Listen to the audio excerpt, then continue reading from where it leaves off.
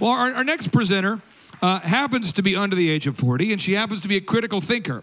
She started off on the CBS television show Survivor. She had done well, kind of, operating within the mainstream world. Then it occurred to her, wait a minute, we're idiots. And no, seriously, she said, wait a minute, I got to exit this mainstream mass media Luciferian construct, and I've got to start standing up and sharing the truth. And the culture tried to cancel her. The people have written horrible things about her all over Twitter, all over Instagram, all over Facebook.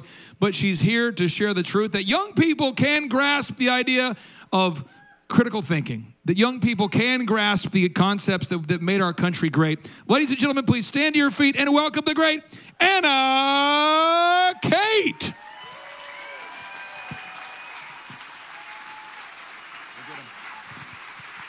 Praise God. I give him all the glory. Seriously. Wow. Praise the Lord. So lovely to be with you guys here in California. No, just kidding. No, but really, the state is red. Like, it's totally red. We need an audit all across the country. Jesus. Praise God. Oh, it's so lovely to see my friends here. I mean, we're traveling around the country and just talking about the Lord and talking about we're not giving this country up. I was born in the Soviet Union. My family brought me here when I was 4 years old. I grew up knowing the perils of Marxism and communism and how evil it is. It nearly wiped out my family in Russia. My family brought me here for freedom, opportunities, freedom affiliation, everything that this country stands for. And it's really sad to see this country honestly look more and more like the Soviet Union every single day. And, I never thought I would be talking about, first of all, Jesus. I was an atheist liberal my entire life, really. Clay, thank God I had some rational thinking, and thank God my parents taught me about Jesus when my mom got saved in this country. Amen.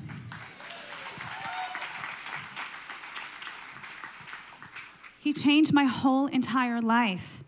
I was an atheist liberal. I voted for Obama the first time in 2008. I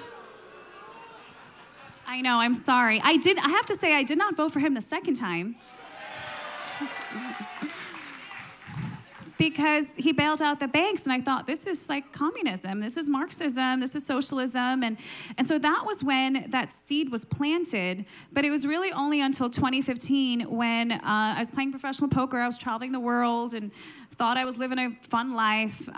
Deep on the inside, I was miserable. I wouldn't say it was miserable. I mean, I was happy, but there was something missing. There was something really missing. And I filmed a Survivor, as he said, and I got back home. The Lord one morning cleansed me of my addiction to poker, addiction to Survivor. And I went on YouTube, and I was just like, what's, I'm bored. I don't want to play poker anymore, so I'm just on YouTube. And I'm telling you, I got red-pilled on YouTube. Praise the Lord. That's really my story, and that's why I'm on YouTube now preaching the truth and about the Lord as well. And they keep trying to cancel me. They canceled my first channel. I was talking about child trafficking and, the Lord and what's going on, and they canceled me, but I'm back on again, praise the Lord, using it for ministry. But, man, there's so many things I want to say. Lord, give me the words. But in 2015, when I got back from Survivor, I knew, again, something was missing in my life. And I got red-pilled on YouTube. I went down the rabbit hole. And I realized there's a Luciferian system that is trying to take over the world. And they're using this evil ideology known as communism. And Lenin said, in order to have communism, you first need socialism. And so I'm watching this video, and I'm thinking, my family have told me since growing up about the stories that my family had to live through.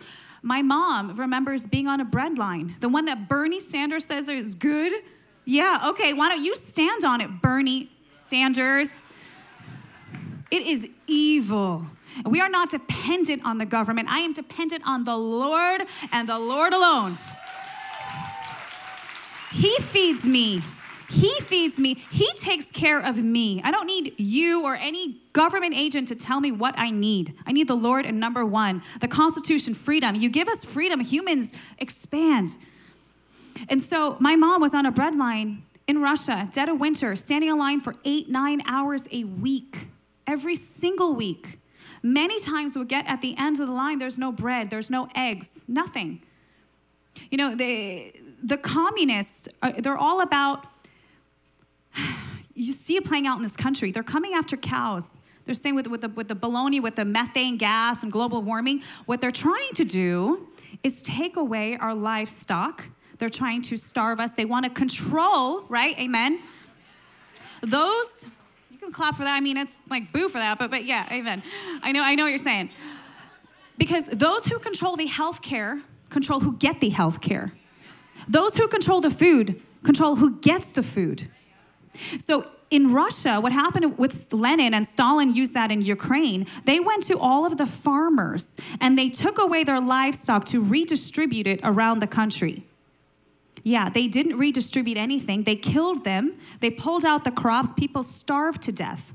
In 1 year, because Stalin copied Lenin, in 1 year, more than 10 million Ukrainians starved to death.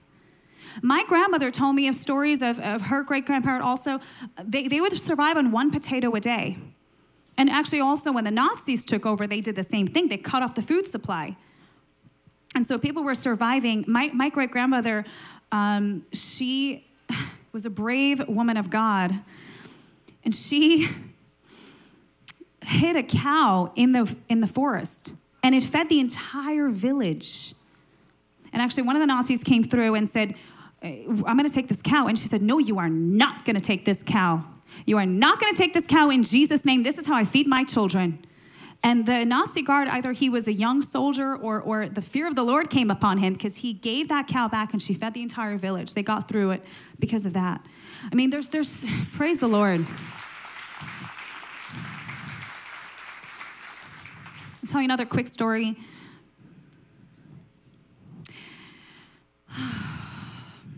You know, I thank God for my grandmother's faith because it's so important, if you do not know the Lord, to know the Lord. This is the hour where you have to get direction from God. Our leaders need to have direction from God. It's not by might, not by power, but by my spirit, says the Lord. Amen. We're not going to take this country back.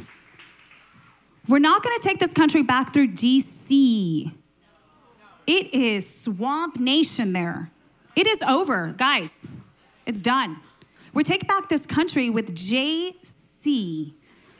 Jesus Christ.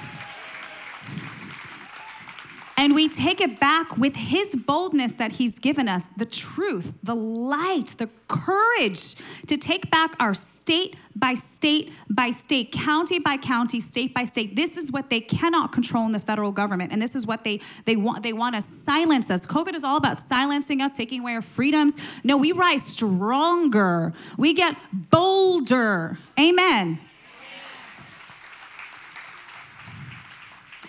So I had a radical encounter with the Lord in 2016.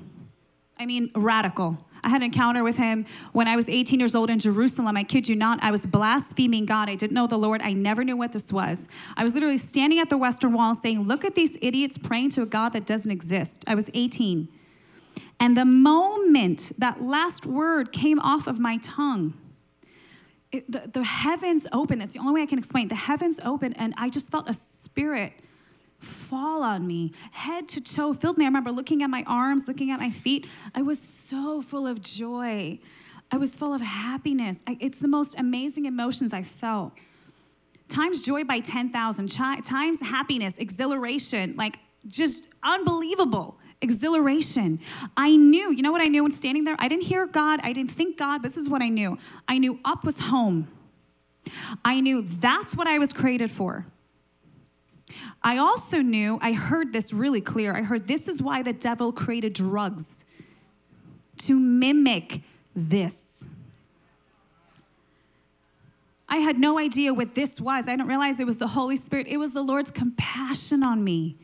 And that's the mercy and grace he has for every single one here. Let me tell you, we are all truth seekers. That's why you're in this room. We are all, right? We want the truth.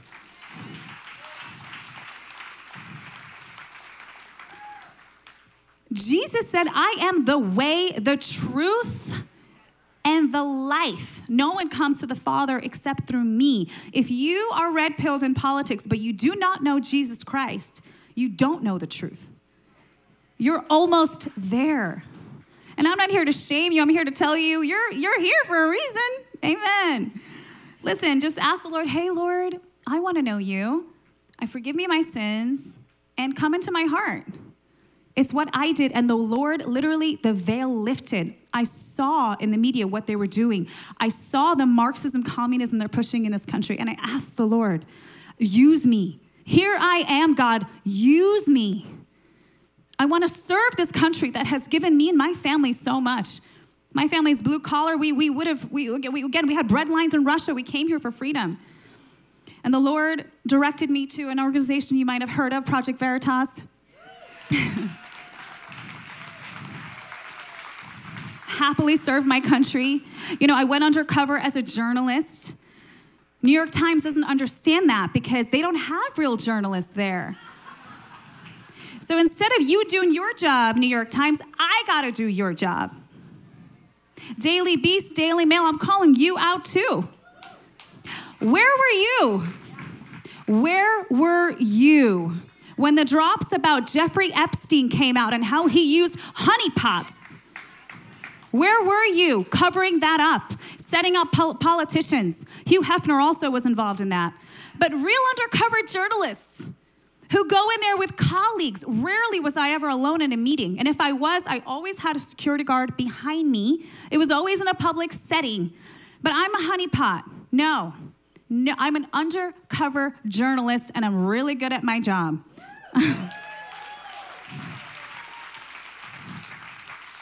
And I'm proud of my work. I'm proud that communists got fired from the Department of State in 2018 because of my investigation.